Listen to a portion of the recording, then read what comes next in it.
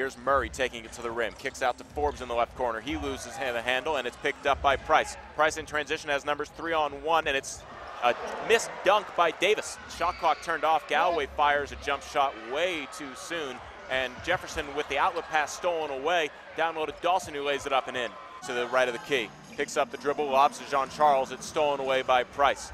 Price takes it the other way to the left wing. Galloway back to Price. Open look for three. Good. Losing the ball is Murray there, and it's picked up by Price. He was knocked in the face too, no call, and stolen away by Murray. Here comes Arcidiacono the other way, and he tries to connect with Murray. Turnover on Arcidiacono. Brown fires a right wing three in transition. Good.